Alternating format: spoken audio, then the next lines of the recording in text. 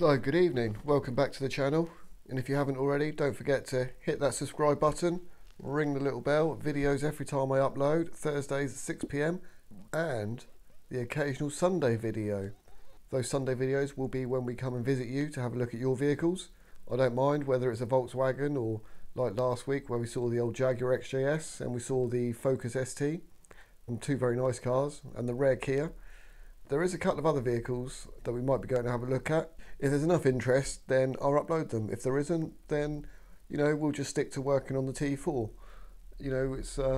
It's whatever works at the end of the day. And if I'm doing work and you want to see it, then I'll upload it. So before we get into the video, I just want to say a massive thank you to all my new subscribers, especially I say especially. No, I'm grateful to all of you, but I mean we've had a 4% increase from Germany, so guten Tag. And we've had a 1% increase from Australia, so g'day mate. Yeah, so the channel seems to be growing, so that's really good, that's positive. And if you're wondering why I keep looking out the window, it's because you can see my van. I just keep sitting there just looking at it. This isn't what I do all the time. I do actually do things around the house. Well, I do actually do things. Yeah, so today's video, first of all, I want to take off the intercooler, and there's some modifications that I want to do for the intercooler and the bonnet as well. So make sure you subscribe to see how that works out, because today we're just going to be taking off the intercooler, not going to be doing the modification itself. Also, I need to have a look at my headlight, one of my side lights. I don't know if you remembered in a previous episode, one of the side light bulbs packed up on the driver's side where the old bulbs, the wrong bulbs, and it was all bodged up. So the same problem was on the passenger side, and I thought it'd be okay. Turns out that it's not. When I was out filming last weekend, matey, when we parked up, he said, do you know your passenger side light keeps flashing? So when I came home last night quite late, yeah, it's flashing. I'll put in a little clip of that in a minute. We'll go out there and have a look. We'll change the bulb holder, and the thing is that there's so many little modifications that I want to do. If I put them all into one little video, then it's going to be hard for me to title it every single job that I do. So I think I'm only going to do like a couple of little jobs in this video, and then we'll just do maybe one job in each video, depending on how big the job is. There is quite a few little modifications that we're going to be making soon. So without further ado, let's get on out to the van and start getting this intercooler off. Right, so before I remove the intercooler, the first thing you're going to need to do is open the bonnet. Oh yeah, I forgot all about this. This is the compressor, an air compressor, kindly lent to me by JVS Autoelectrical. I don't know if you remember, but he done all my electrics for me. So until he gets a unit, he said I can borrow this, but ideally it would be nice if the pair of us could get a unit together. So if this channel grows enough, hopefully we can get a unit together and bang out some decent content, because his knowledge on vehicles is amazing, like incredible. But yeah, what I'll do is I'm going to put this in the garage and we'll come back to this later in the video. Right, so let's get on with removing the intercooler. So it's a very easy, simple job, but if it's all in pieces, you have no idea. So we've got 4 10mm nuts at the top, well, 2 at the top and 2 at the bottom, so there's 4 10mm nuts. Then you've got these 2 pipes, 2 hoses that come in. When you remove it, expect a little bit of gunk in there. Also, the map sensor has to be removed. The metal brackets that hold the intercooler on, they're held on by 2 10mm bolts as well. And then there's some rubber mounts, but you'll be able to see that in a minute when it's all off. So the idea is, I could move the intercooler. There is plenty of room behind the grille here, so I could put an intercooler there. We've got the radiator, the air con, and then I could, yeah, there is a few inches. But the only problem with doing that is with these pipes, you're most likely going to end up with a bit of turbo lag. So up here is where the intercooler, the air comes in. It's funneled down through this little bit towards the intercooler, and let's see if I can show you here. It's so dark, I can't see the screen properly. Well, it's so bright, sorry. But yeah, these vents here, the air comes up in between sort of like the grill and the bonnet, and the air goes in through these little gaps here, and it's then sort of like funneled down through this plastic bit and onto the top of the intercooler. So the plan is to maybe get a scoop on there, open up the bonnet, cut the bonnet open, put a scoop on top, and so I can have more cold air going straight into the intercooler. But also underneath the intercooler we want to put some fans there. Yeah, so I want to cut it there. So I don't know, I want to get a scoop. It's slightly off centre. I don't know, I've been looking at a few different vehicles and what I could use for a scoop. I don't want to just bodge anything up. I want something that looks pretty smart, you know. So yeah, right, let's get the intercooler off. So I didn't get any footage of me removing the intercooler. That was the whole idea of me doing this, so you could see it. I don't know what happened with the camera. The second camera I had running was watching from the front, the headlights, so you can't see any footage there. So I was a little bit annoyed with myself. I don't know what happened with this camera that I'm using now, that you're viewing this from. And of course there's no volume. I couldn't talk because I was holding the camera in my mouth.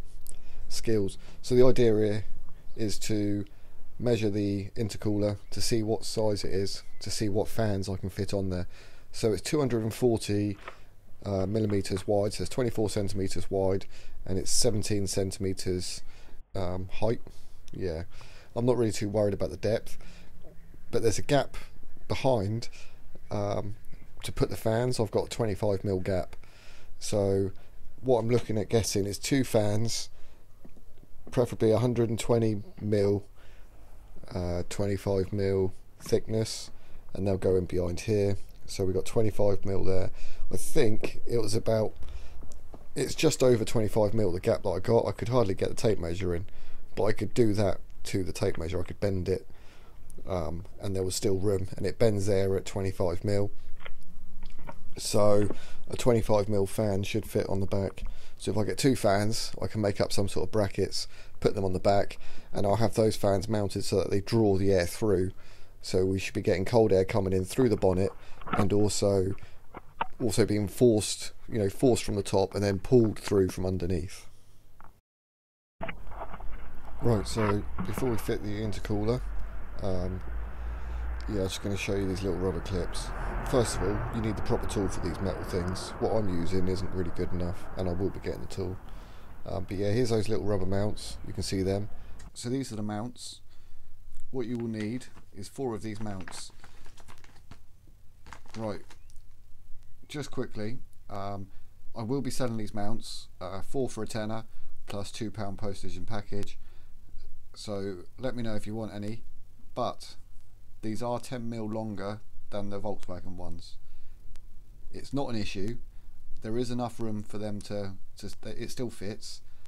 So if you want to see me fit that, because these are all part of my upgrade to fit the fans underneath the intercooler, so make sure you watch next week's video, because we will be installing these, checking the clearance, plus we've got a few other little jobs for next week. Right, let's carry on with the video. So before we install the intercooler, let's go back into the garage and have a look at this air compressor.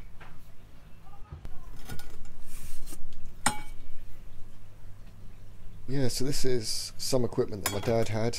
We don't have the air compressor anymore, but he had this old gas, the old gunk gun. Can't find the end nozzle for that. This is the old spray, one of those spray cans we had. I used that to spray a 400 Japanese import Suzuki GSXR. Absolute nightmare that was. Not the spraying, but the registering of it. And that spray can, my dad used to spray all his motorbikes with that one, and he sprayed a Land Rover with it. It's been used quite a lot over the years, but that was back in the 90s. Dad done his spraying, and I done my spraying, well, early 2000s, 2002 maybe. So it does come with a little gun. So he's given me a little gun. I'm going to have to get a new airline. Also going to have to get a few of these quick release adapters. So let's plug it in. and give it a go.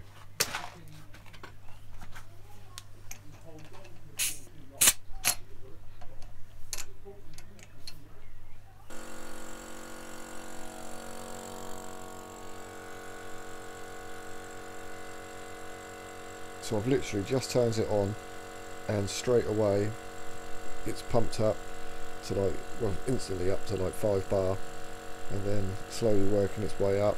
And it does say on the side of the canister 8 bar, but I thought, right, I'm just going to let it fill up until it switches off, because that's what they normally do unless it's broken.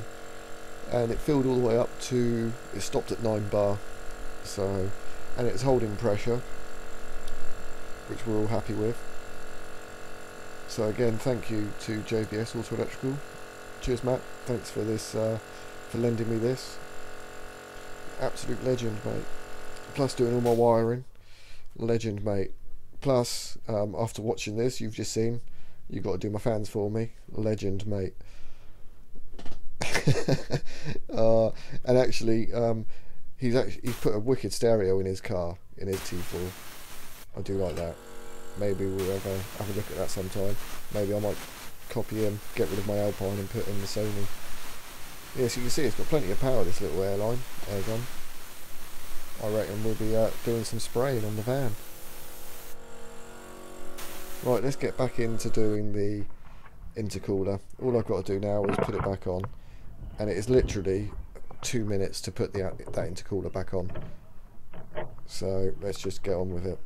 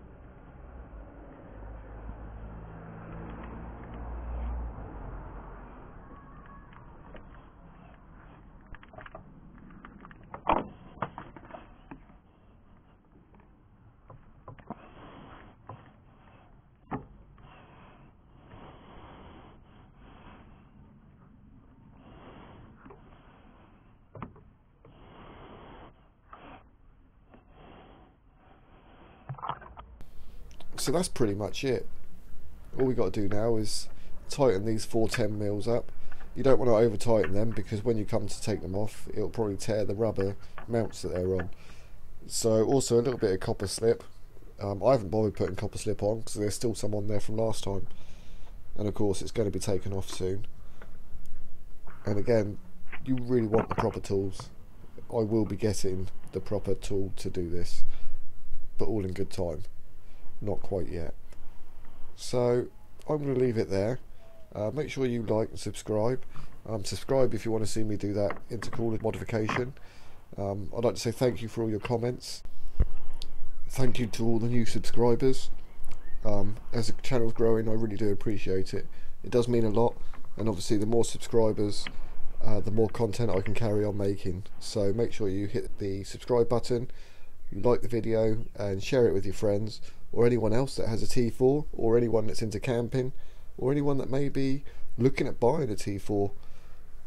So until next week, take care, stay safe. Right, so I'm just sat here doing the edits. I'm pretty much all done. So I went downstairs, grabbed myself a cup of tea. Lovely. And then the doorbell went, as it does, because that's what happens when something arrives. So I have a parcel here, and you've already seen what's inside the parcel, but it has come to the end of the video. So again, thanks for watching. Please like, subscribe, and I'll see you all next week.